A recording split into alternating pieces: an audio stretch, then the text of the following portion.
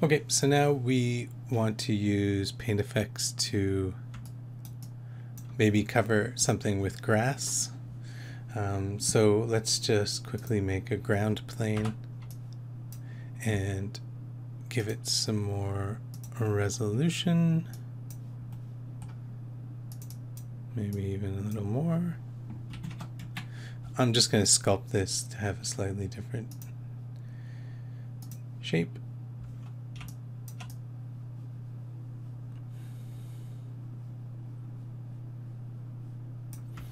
Okay, and then I'm going to make a little pool in the middle. I'm just using the foamy brush. If I hold down Control, it will, instead of adding, it will subtract or push in.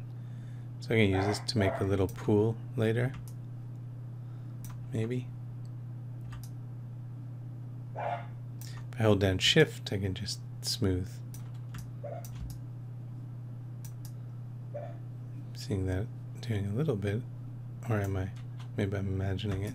Anyway, so we have simple piece of geometry. We will delete history, freeze transformations. And now let's just hide this for a sec. We are going to go into the content browser, and here we'll grab some grass. Grass clump, maybe. And I just want to paint one little grass clump. Okay. A couple of things I'm going to change in the settings. So in the brush, under tubes, under growth, nope, under behavior.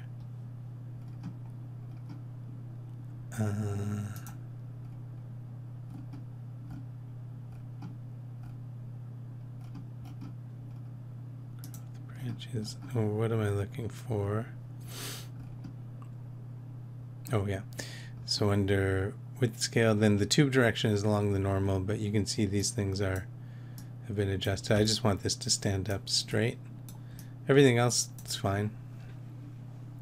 And again, we're just going to convert this to modify, convert paint effects to polygons. Okay, that's good. If I hit W now, you can see that the pivot point's not right in the middle. So let's hit. So if I press D on the keyboard, I can put it in the middle at the base. Hit D again, hold down X, and snap this to the middle of the world. Then I'll just freeze its transformations. And if I don't want the history of this attached to the original brush, which I may want because of the animation, I can leave history on, but I don't want to, so I'm just going to delete the history. Edit, delete by type, history, right? So I'm going to convert this. Oh no, I did convert it to polygons, right? So now I could just use this as my MASH object. I could select this and go to FX, MASH, oops, gotta select it. MASH, create MASH network, instancer, and so on, right? But I'm going to do one other step. Now this is in a group node. I can just drag this out. It doesn't really need to be in a group node. Before I do that, I'm just going to fix the shader again. So open the hypershade. So it comes with this grass clump shader. I think it's just a ramp, so we can just use the same ramp. Again, we'll just use an AI standard surface. And this time there's no transparency or anything. So I'm going to take the out color of this ramp into the base color. And I can even just delete this one. Actually, I just want to see, yeah, they've got some specularity. They also have translucence. This is like old-fashioned Maya stuff. So we could go in and change these. I'm going to turn specular down just to avoid problem. You could make it subsurface. Let's not worry about that right now. And we're going to make thousands and thousands of these things, and they all have to render separately, of course. So I want to be careful. So let's call this grass. So, like I said, you could, is that assigned? No. There we go. Let's just double check and make sure it works. Do I have a light? No.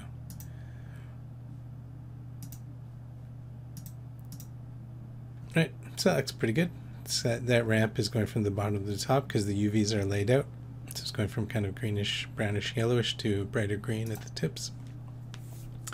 Now, like I said, we can just make a MASH network using that, or we can use, and I learned this from the Autodesk website, so it's not something I invented, but you can select an object like this and go to Arnold Stand-in, and we can export this object as a stand-in.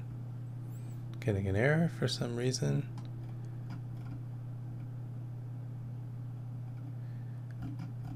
Just leave it the defaults, export selection, and you can see I've done this already.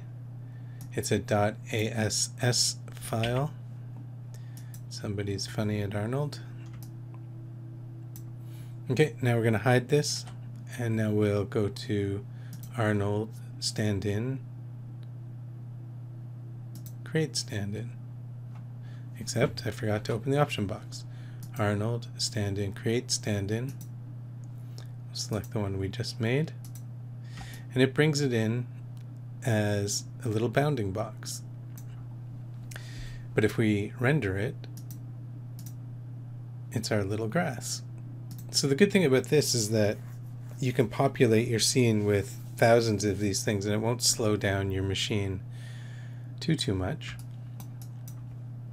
So let's get this polyplane out again.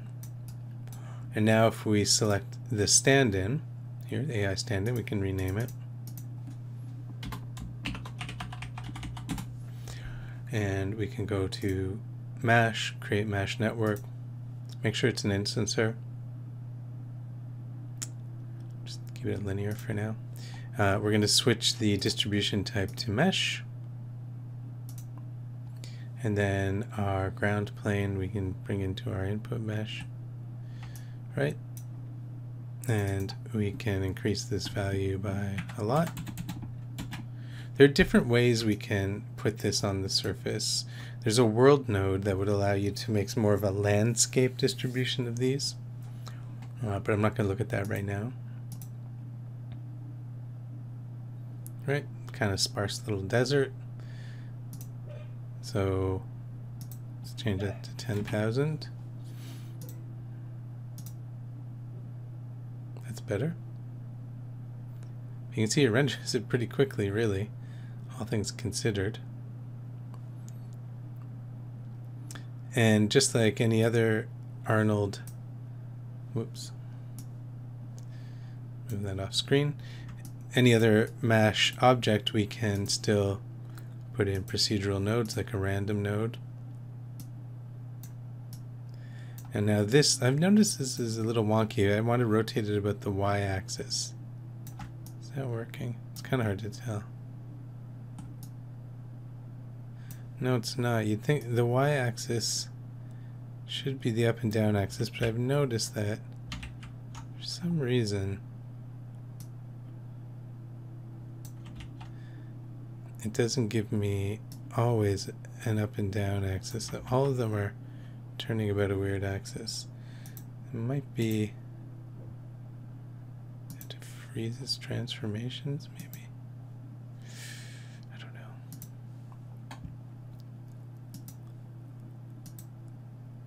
Okay, that's not working for some reason, but we can vary the scale a little bit in the y-axis, make some of them taller than others.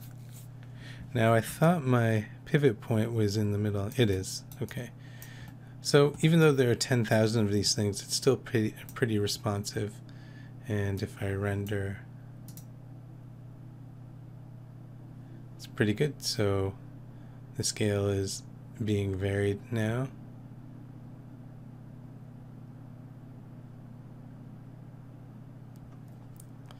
If you wanted to vary their color, you could do that, but it'd have to be a mesh node, a mesh Maya, a mesh mash, which would probably increase the render time considerably. That just took 8 seconds at half HD. I mean, we could add a little bit of rotation randomness.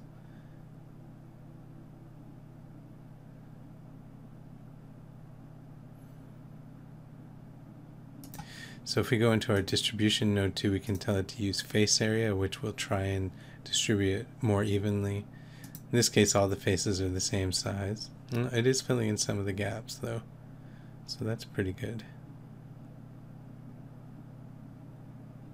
Kind of some emergent patterns here, which would be solved a little bit if we could rotate it a bit more. We can continue, we can do other things. So if we wanted to affect the visibility, so if we wanted a bald patch, we could use it with the visibility node. Oh, I should turn this off. And in the visibility node, we could use, fall off object. We could create that so it's only visible in there, or we can invert it, make a bald space like that. So that's pretty handy.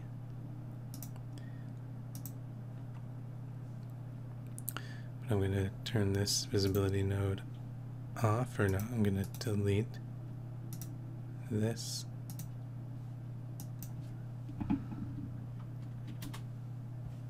Oops. What did I do? Okay. You can also affect the visibility by painting a strength map. So if you painted white and black, you could use that. In fact, you can do it either as a texture. Let me hide this mesh.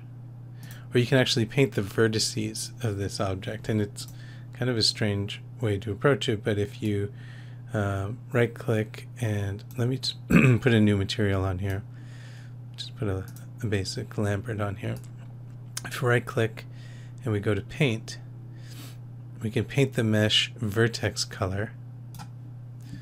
And so if I open up this tool, we can flood it with white, which means, let me reset my tool here, flood it with white. And then we could go in and paint it with black in these areas where we don't want it to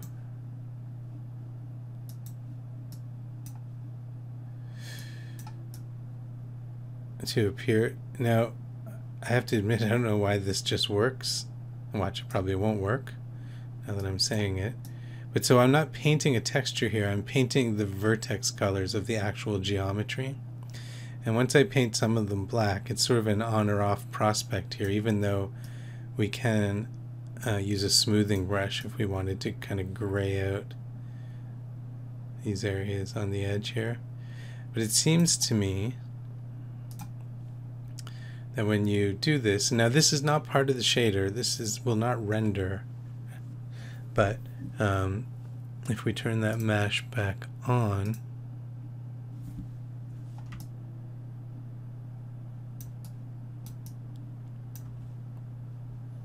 okay, it worked perfectly this time. I'd noticed that when I painted this out, it would not grow anything in these areas. Well, if we go into the visibility node,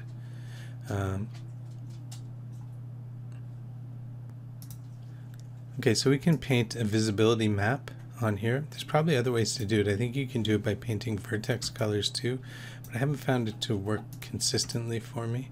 So I just put a Lambert on here, and if I right click on the object, go to paint, 3D paint, it's going to, so you have to have your project set up for this to work.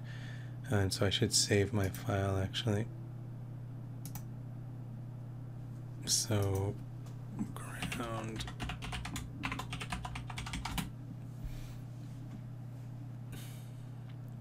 So in Maya, this works better if you have a Maya shader on here to show up on screen. So I'm just using a Lambert. And if I do 3D paint, you can say attribute to paint, color. Has to paint into a file node, so you have to assign a texture first, give it a better resolution than that. My IFF, let's just change that to a more common file type like a TIFF. Okay, so now it allows us to paint in here. So I can paint, I can flood this with white, so the flood color with white, and then I can paint black in this area here. Let's move that out of the way. I can turn on my grid so I can see sort of where I think the ground level is. I'm just holding down B to make my brush bigger.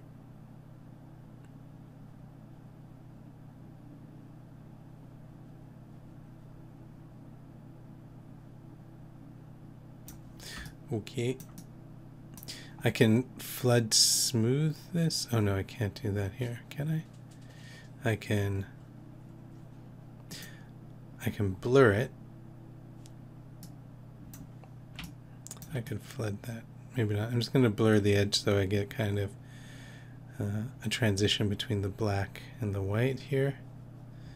Let's see how this works with our distribution. Okay, so let's save this texture. And I don't need to keep this material on here. In fact, I'm not going to. I'm going to put a new AI standard surface. We're just painting that in order to get a map that matches this thing. So back to the MASH. If we turn this on and then we go to our visibility node, strength map. So now we can add a file node and load an image. Now it doesn't put it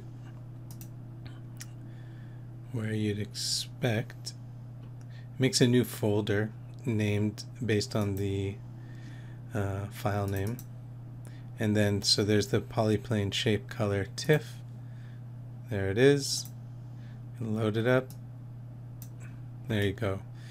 So sometimes it doesn't figure this out properly. So if we go back into our MASH, so that's the strength map in the visibility node. Sometimes it needs a map helper, and that's where you would middle mouse drag the polygon plane in.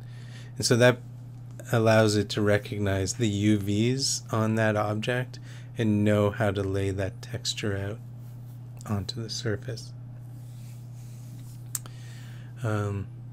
I suppose we could also use the same map to make the ones around the edge a little bit smaller, since I've got that gray thing painted in there. So I think this could work if I just, in the strength map in the random node that I have affecting this scale, if I go to File and Map to the same thing.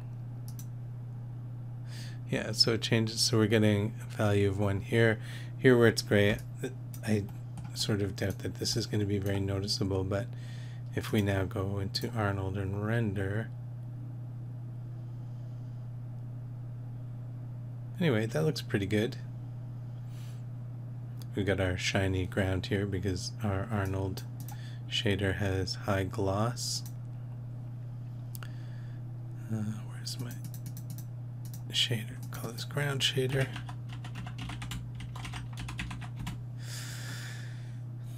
So I don't want it to be shiny. And of course we can just change its color. We can put noisy texture in here. So that's the Arnold noise. Oh no, I want to make, if you make the scale numbers smaller, the texture itself is more spread out.